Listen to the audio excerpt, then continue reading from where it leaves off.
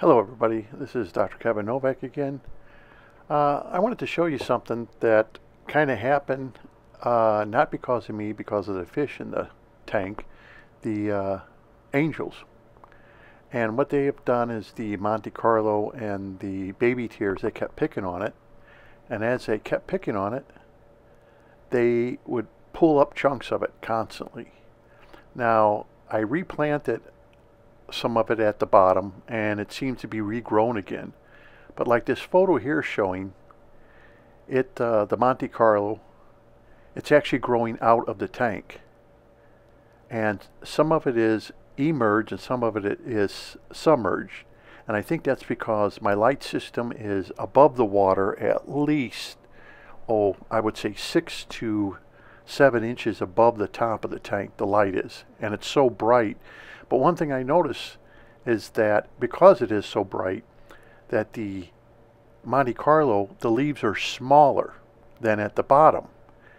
If you look at these leaves, they're real tiny. Most of them get very tiny because it's like the light is so bright that they're growing, and the snails love to get in there, and maybe they're eating algae, they're eating detritus, whatever.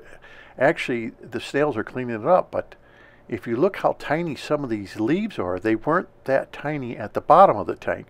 And all this is from the angels pulling on the baby tear and Monte Carlo, constantly pulling it up, eating it, and then they just spit it out.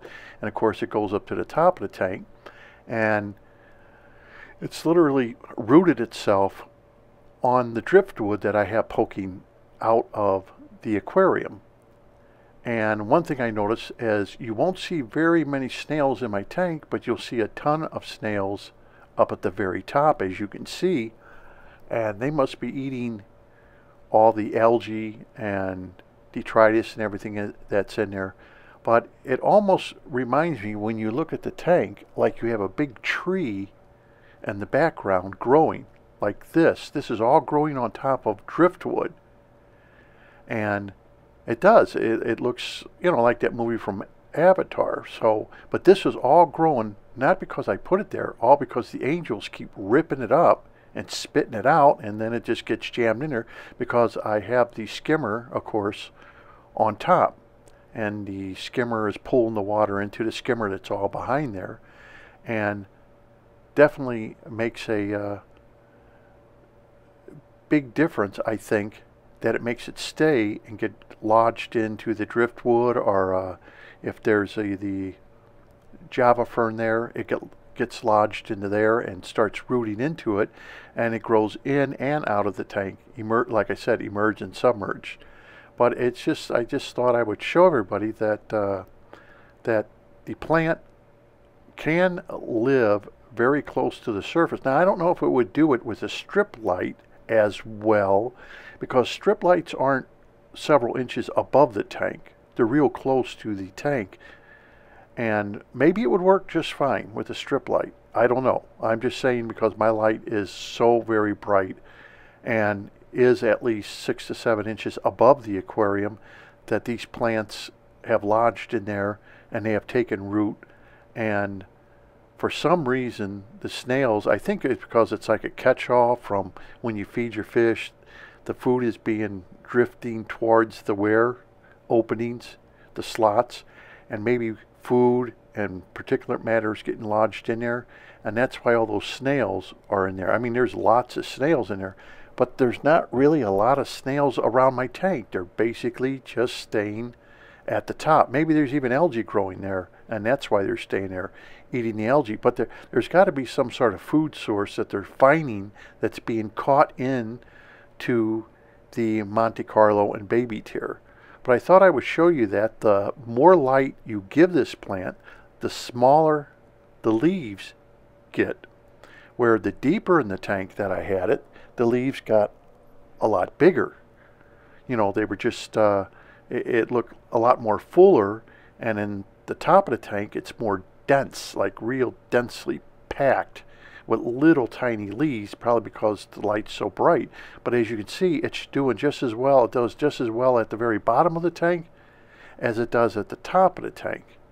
Now, it's just something I thought I would show you that I found that was a little different, and this is something I did not intentionally do. This is strictly caused because of the fish constantly pulling at the plants as a food source. So anyhow, I hope this helps you, and maybe if you want to buy this plant, just remember, but this also tells you something else about the plant, right? It tells you it's kind of like a catch-all at the top. There must be particulate matter floating at the top or something getting lodged in the plant.